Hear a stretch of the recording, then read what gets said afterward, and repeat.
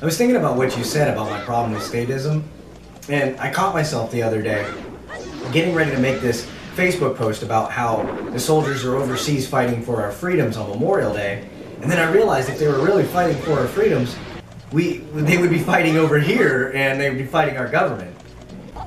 Man, it sounds like you're ready for step 2. Well, what's step 2? Well, let me ask you this. Who's going to save you from statism? Ron Paul. Retired? Well, what about Adam Kokesh? Yeah, because he's got all the time in the world to come help you with your problem. Jack Hunter? Statist! He has his own statism to work out, trust me. Well, then who's gonna help me, Matt? Well, step 2 is one of the more important steps. You have to realize that no one but yourself can save you from your statism.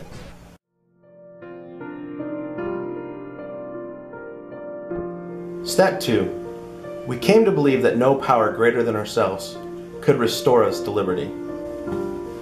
Step 2 has been the hardest for me.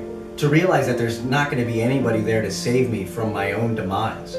And that the corruption of statism is really dependent on my ability to self-identify my problem.